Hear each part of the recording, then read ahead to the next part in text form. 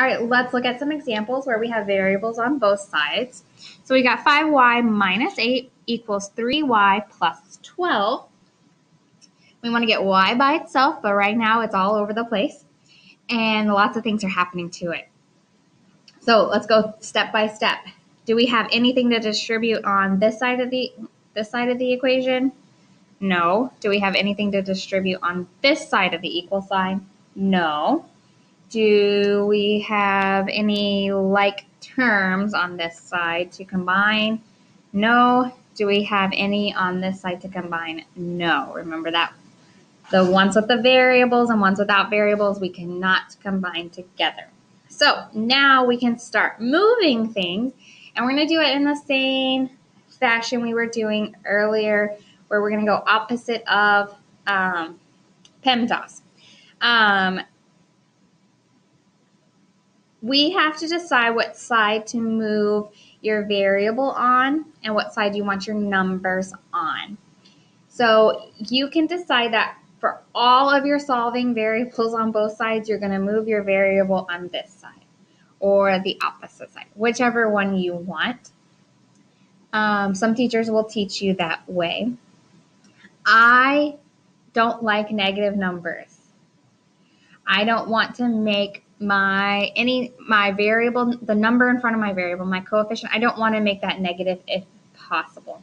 So what I look for is the side with the bigger coefficient,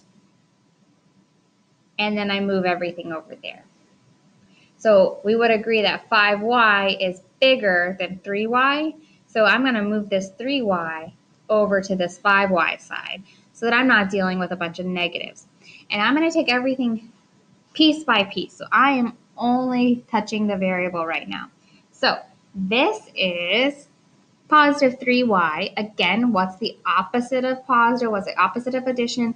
That is subtraction. So on this side, I'm going to subtract out that 3y. Remember, whatever I do on one side, I got to do on the other. So I'm going to do that here as well. So I've got 5y minus 3y. So what's 5 minus 3? That's 2. Remember, do not drop your variable, but my y stay the same. It's just that number in front that's changing. Nothing happened to this negative 8, so we still got minus 8 here, equals a positive 3y minus 3y. That gets rid of it. That was our goal. And then nothing happened to this 12. So now we have 2y minus 8 equals 12. Now here you can say I'm just at a two-step equation, and this is what we've been doing.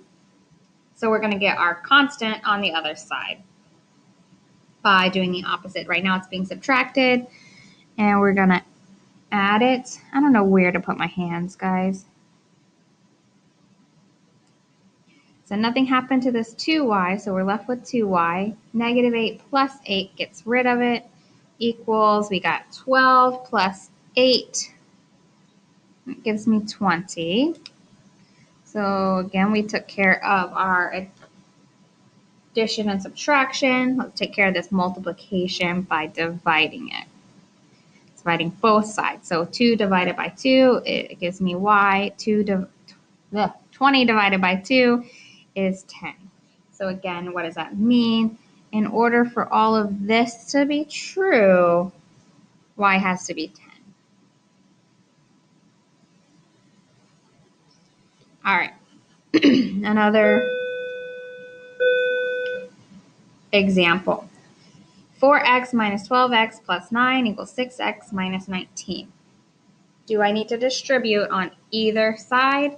No, there's nothing to distribute. Do I need to combine like terms on either side? Oh, yes, I do, because I got these two x's right here. So I got 4x, and then I got a minus 12x. So 4 minus 12 gives me a negative 8. Remember, we still got that x. And then we only have one constant. Again, remember, I'm already drawing my wall.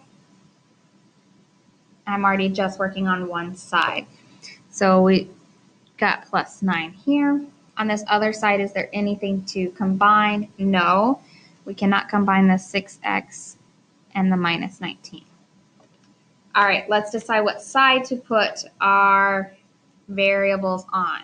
So I've got a negative 8x and a positive 6x. That's positive 6x is bigger, so I'm going to move my variables over there. So right now I have a minus 8x. What's the opposite of minusing or subtracting?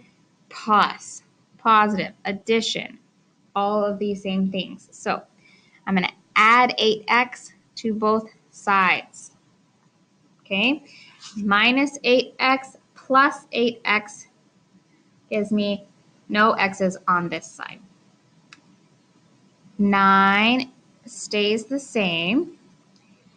6x plus 8x, I don't know why I didn't put a plus sign, is 14x, and then nothing happened to this minus 19. So now I'm just solving a two-step equation. Still trying to get my x right here. I'm leaving it right here. That's a good point.